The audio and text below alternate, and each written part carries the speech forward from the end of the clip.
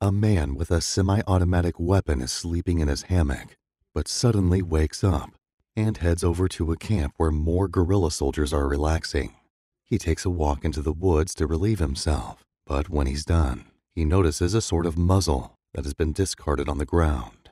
As he ventures farther into the woods, he pulls out his lighter to illuminate the opening, but suddenly he gets caught up in what seems to be quicksand. He's quickly pulled down under the ground, and the last thing we hear is his scream. Later, we meet a man named Papa, and he finds an antique weapon on a skeleton in a cave. And outside, we see that he's actually part of an expedition led by a man named Warren. Warren is excited to find a World War II bunker like this one, but Su Ling isn't as impressed. Another member of the group, Stanley, looks out over the horizon and he feels uneasy about something. Suddenly, Papa screams from inside the bunker, and he plays a joke on the others by shoving the skull out to everyone else. After seeing Papa's antics, Warren goes to Captain Prawa to question the professionalism of his men, but he's assured that Papa didn't mean anything by his joke. Rai reminds them that they are there to explore instead of desecrating graves. Rai and Warren head inside to explore, but Su Ling decides to stay outside with the men. Once inside, Rai finds an interesting marking, and it holds her attention over everything else. Outside, Stanley tells Captain Prawa about his uneasy feeling, but he is positive that he and his men can handle anything that comes their way. Rai tells Warren that they're close to what they're looking for, and the group continues to the coordinates that they originally intended to travel to. After walking for some time, they manage to find a rusty door hidden in the earth, and Rai tells them that they've made it. To the door to hell, maybe. Papa opens the door, and Stanley tells them that this is a dead mine from 1942.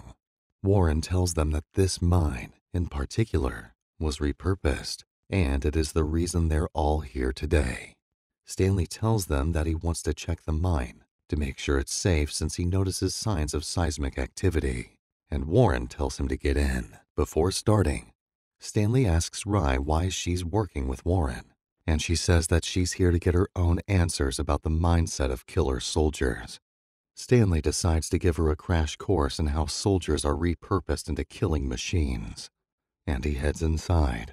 While the group waits on Stanley, Su Ling listens to Warren talk about how the other guys don't respect him. But suddenly, the group is fired on by the guerrilla pirates. Prawa and his men fire back, but soon they fall back inside the mine. Sadly, a grenade makes it inside just as Ario gets to the opening, and it collapses the opening on his legs, leaving them trapped inside. Some of the men tend to Ario and his wounds. Prawa and Stanley weigh their options and decide that their best bet is to move deeper inside the mine and hope that there's another way out. Before they keep going, they go to Warren to find out what he's looking for here. Warren tells them that they had discovered coded papers that led them to believe legendary gold and treasure from World War II was kept in the mine. The group heads deeper into the mine, but soon they come to another semi-collapsed part of the path. Stanley crawls in first, and he gives the okay for them to keep going. After going down some stairs, the group comes across a rickety wooden bridge with railway tracks on them, and they slowly creep across. Suddenly, the electricity cuts on, and the old Japanese war song starts playing. When the music cuts off, Su Ling tries to call out to whoever might be in there, and Stanley thinks that the pirates found another way in to mess with them. As they continue, they come across an old storeroom that housed supplies for the war, and it becomes clear that Prawa is a little jumpy when he shoots at old masks on the wall. After making sure the area is clear, Rai and Warren start investigating what's lying around. Rai finds some old pictures of starving prisoners, and she packs them away in her bag before moving on.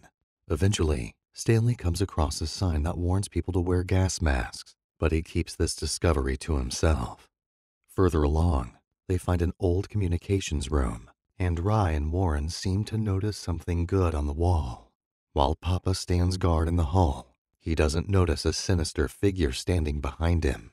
Warren tells the guys that they should be close to the treasure, but Stanley wants to know why he feels uneasy here. Rai decides to tell everyone the truth. This mine was used to test biological and chemical warfare on live human subjects. No one seems happy to learn about this. Full disclosure would have been nice before signing on to this trip. Eventually, they find the sleeping quarters, and they lay Ario down on one of the beds. Prawa decides that he and Papa are going to move forward alone to find a quicker way out, but Warren thinks that he just wants to find the gold on his own. Prawa isn't one to argue though, and he lets Warren and Su Ling tag along. Before going their separate way, Prawa gives Stanley Papa's sidearm, and they say their goodbyes for now. Rai sits down with Stanley and asks him why he stopped being a soldier, and he tells her he was disgusted with his previous killing mindset, and even more upset that he used to enjoy it. Prawa and his group continue checking rooms on their way down, and they find more evidence that supports the claims of POW testing. Meanwhile, Ario hears scuffling coming from somewhere nearby, and he sits up to get a better look at his surroundings. Suddenly, the dirt under his bed starts to shift, and hands reach up to grab him down into a tunnel. When the others look down, they find a strange man adorned with a muzzle. They head down into the tunnels to search for Ario. Joko pushes ahead on his own, while Stanley and Rai stick together. They can hear scuffling and chains all throughout the tunnels, and Joko spots one at the end of the tunnel. He chases after the strange man, when Rai goes another way to find Ario's dead body. When they turn around to go, Stanley ends up getting knocked out by a blunt object to the head. Back up to the mine, Prawa and the others find another large chamber that holds medical notes and research from the POW experiments. While they look through the findings, Joko continues deeper into the tunnels looking for Ario, but he's soon grabbed by one of the beings and dropped into a large dumping ground. When one of the beings pops up, Joko takes it down and gets a better look at it. Soon, another being pops up and disarms Joko. The two of them struggle, and Joko manages to finish this one off with his bare hands. Not before it blinds him, though. Now, Joko blindly holds his sidearm up to ward more beings away, but he can't see that he's being surrounded. After a moment, he simply throws his sidearm down and gives up. Can't say we blame him. Prawa and his group end up getting locked inside a chamber, and Stanley wakes up to a masked man yelling at him and Rai. The man tells them that they're prisoners of the Japanese Imperial Army, and he won't listen to Rai telling him that the war is over. Stanley manages to get the jump on him, and he takes the man's mask off to find that he's deformed as well. It turns out that the man has been down here for 70 years, and he refuses to surrender. Rai pulls out her tablet and shows him footage of the Japanese surrender after the war, and the soldier cries over his dead friend who's on the bed. Back in the locked chamber, Prawa and Papa try to open the door, but Warren is attacked by one of the beings. Prawa shoots it, but that only enrages the being. Papa manages to stop it by ramming it with rebar, and they turn their attention to Warren's wound. When Rai and Stanley ask the soldier what happened to his friend, they find out that he killed him because he wanted to surrender. When they asked about the beings, he tells them that they are the prisoners whom were being tested on. In the locked chamber, Prawa finds words etched on the being's head, and Warren reads that this is one of the POWs. Rai also finds out that the Japanese soldiers were given injections to keep them young and strong, and he tells them that they were just another failed experiment as well. It turns out that they perfected the formula, though, and gave it to an Imperial guard.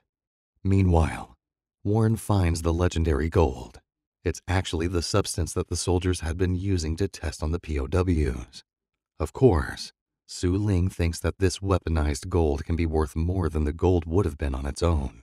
Just then, Prawa and Papa manage to open one of the doors, and they step inside what looks to be a sumo ring. Lights pop up in the warehouse, and they find the weaponized Imperial guard waiting for them. Prawa and Papa open fire, but it doesn't faze them one bit.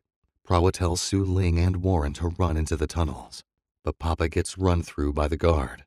Warren and Su Ling manage to escape, and Prawa follows them after seeing that Papa didn't make it. Eventually, They make it to the body dump grounds, and once they realize where they are, they try to back out. They end up getting attacked before they can escape, and they manage to take out 2 of them. Finally, they make it back to Stanley and Rye. Before they head out, Su Ling decides to inject Warren with the gold formula, but the Imperial Guard bursts out of the tunnel. The old soldier decides to sacrifice himself to redeem his actions, and he buys everyone time to run. Down in the tunnels, more Imperial Guard members free the beings of their muzzles, and they chase after the survivors. While Rye helps the men fight off the beings, Su Ling locks herself and Warren in the room with the escape tunnel. Prawa and the others make a break down the hallway, and they wind up getting cornered in a room. Rye opens a hole in the floor that leads to the tunnels, and Prawa stays behind to hold the door for as long as possible. Meanwhile, Su Ling and Warren make it to the outside by taking the tunnel. Finally, Prawa loses his strength, and the Imperial Guard take him out. Just before Su Ling can get Warren out of the tunnel, he seems to change, and he knocks her head on the wall repeatedly. Rye and Stanley find themselves in a chamber full of water. Stanley urges her to keep going, and soon Rye finds herself surfacing outside in a small water hole. She calls out for Stanley, but unfortunately an Imperial Guard is next to surface, followed by more. Defeated and out of energy, Rye lays at the mercy of the Imperial Guardsman, who swings his katana at her, ending the movie. The concept of this film is intriguing, and it was masterfully pulled off. A touch of claustrophobia with a pinch of history horror. And that wraps up this recap. Thanks for watching. If you've enjoyed this recap, please subscribe with notifications turned on so you don't miss a single video.